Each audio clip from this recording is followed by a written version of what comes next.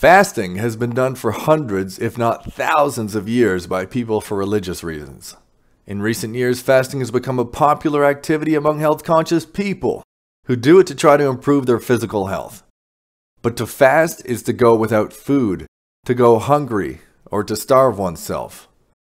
We've all seen pictures of starving children who are nothing but skin and bones. If starving oneself is healthy, then those children must be the pinnacle of health, right?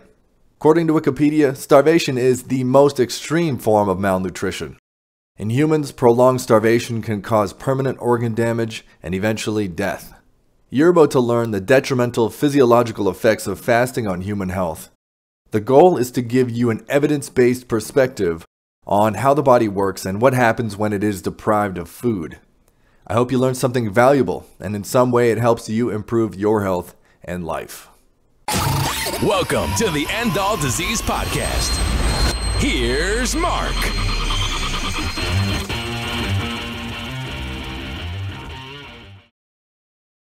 This presentation I call The Dangers of Fasting, aka Starvation.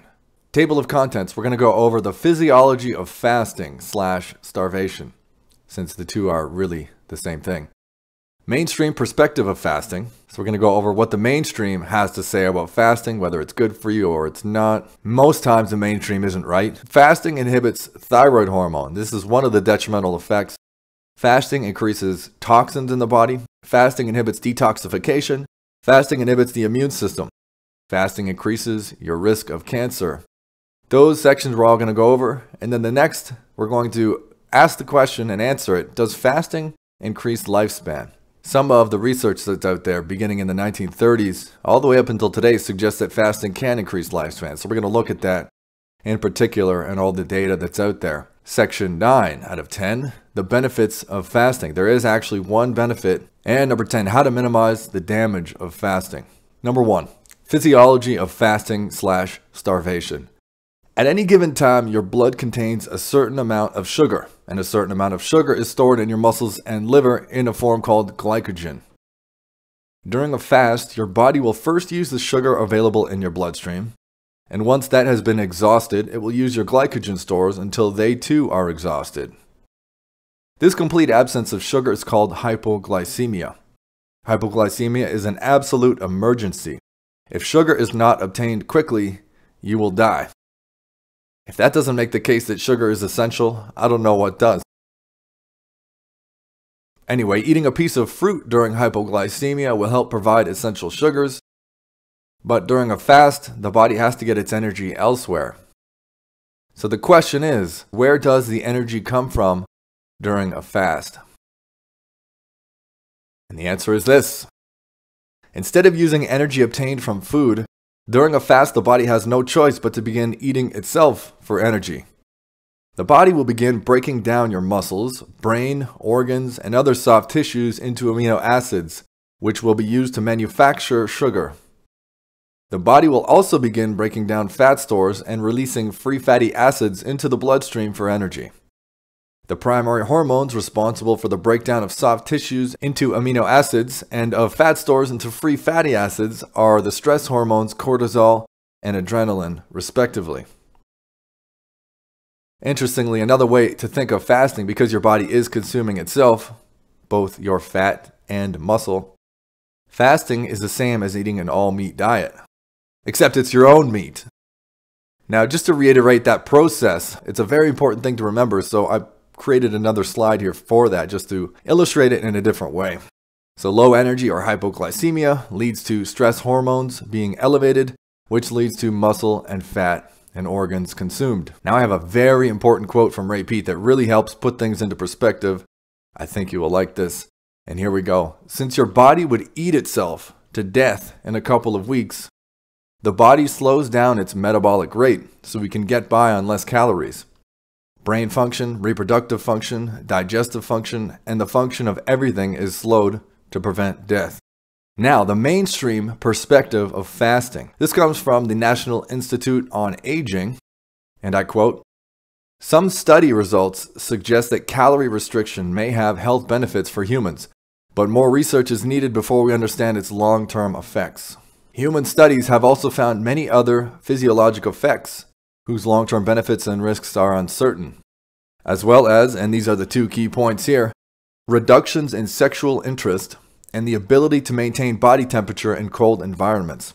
Now, do those sound like features of a healthy, robust person? Not to me. The classic example is of Paleolithic man running from a tiger. In that fight or flight state, you are basically battling for your survival. And so systems and functions of the body that are not essential are switched off to free up resources to help allow you the greatest chance for survival. And so things like sexual reproduction and hair growth are one of the first things to go during stress. And so the reductions in sexual interest that have been found in human studies looking at fasting suggest high levels of stress.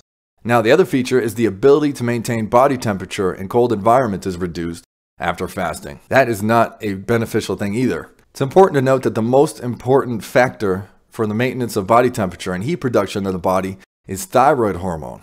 So loss of the ability to maintain body temperature suggests the thyroid is not functioning during a fast. And that is what we're going to talk about next. Fasting inhibits thyroid hormone.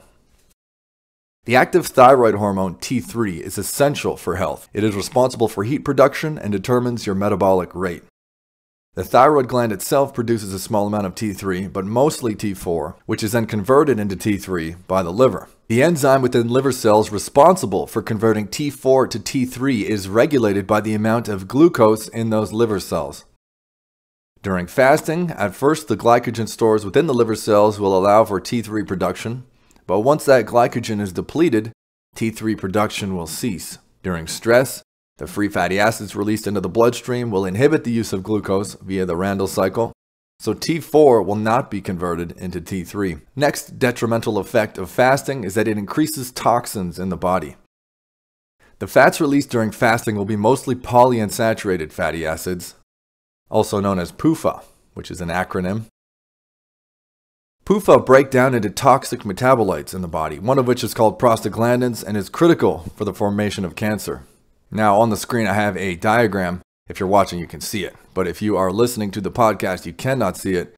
You might want to check this one out later. I'll give you a link to the show notes at the end of the show, so stick around for that. But basically we're looking at arachidonate, which is also arachidonic acid, which is omega-6. So this is your so-called essential fatty acid, omega-6. And it shows the two pathways of the metabolites that it can break down into. One is a class called leukotrienes, and the other is prostaglandins, both of which are highly toxic. And these fragments tend to promote stress even more, which causes this vicious cycle where the body can't get out of stress. And that's when aging and degeneration begin. An interesting thing to note is that the older you are, the more PUFA will be in your tissues and the more dangerous fasting and stress overall becomes. Number 5, fasting inhibits detoxification. Not only does fasting increase toxins in the body, but it reduces the liver's ability to detoxify those chemicals after they are produced. The fats released during fasting will be mostly all polyunsaturated fatty acids, which break down into toxic metabolites as we've just gone over, and cause damage to cytochrome P450 detoxification enzymes. One study looking at the effects of various fatty acids found that most of the unsaturated fatty acids showed marked inhibition of detoxification enzymatic activities. Long story short, fasting reduces the liver's ability to detoxify chemicals. Number 6, fasting inhibits the immune system. During a fast, the immune system is inhibited in a number of ways. Here are 3 of them. The first tissue to be consumed during stress is the thymus gland, which is essential for immune system function. We know this based on autopsy studies of elderly people which have found their thymus glands were completely atrophied and gone. Number 2, the polyunsaturated fatty acids released during stress are potently immunosuppressive. In fact, for decades they've been administered as drugs to kidney transplant patients specifically to disable their immune systems and prevent their bodies from rejecting the foreign tissue. It turns out that PUFA, or polyunsaturated fatty acids, directly kill white blood cells, which are the most important part of the immune system. Number 7, fasting increases your risk of cancer. Fasting increases the risk of developing cancer in a number of ways. Here are a few of them. During stress, lactic acid production is increased, which directly promotes cancer growth and metastasis. Number 2, Muscle tissue, which is broken down during stress, contains a high concentration of the amino acid tryptophan, which is a precursor to serotonin. Serotonin is increased during stress and has been shown in numerous studies to directly promote tumor growth. And number 3. Dr. Otto Warburg found in the 1930s that cancer was a disease of impaired oxygen use by cells, and thyroid hormone is essential for cellular oxygen use. The polyunsaturated fatty acids released during stress, fasting, and starvation inhibit thyroid function in at least 6 ways. Number 8, does fasting increase lifespan? This is going to be one of the most fascinating slides, I think, for a lot of people. It's jam-packed with research and it has a plot twist that nobody could have expected. Beginning in 1935, studies have reported that caloric restriction can extend lifespan in various animals. Looking closer, scientists have found reduced production of reactive oxygen species and oxidative stress to be the mechanisms behind this life extension. Then, just when they thought they had it all figured out, in 1993 it was discovered that by subjecting rats to a diet restricting the amino acid methionine, lifespans were extended similarly to ones subjected to caloric restriction. In other words, it's not the absence of food that causes increased longevity, but the absence of certain foods, in this case methionine. The reduction in methionine consumption is responsible for the reduction in oxidative stress seen in fasting. So no, fasting does not increase lifespan. It increases stress, which is the precursor to all disease, degeneration, and aging. Number 9, there is one benefit of fasting that I know of, and that is by not eating during a fast, your intestines are given a break from dealing with toxins and undigestible materials in food. Endotoxin is a byproduct of the bacterial fermentation of undigestible foods within the gastrointestinal tract. The lack of food consumed during a fast means gut bacteria are deprived of food and the gut is sterilized. This means that fibrous food materials won't be metabolized by bacteria into the chemical endotoxin, also known as lipopolysaccharide.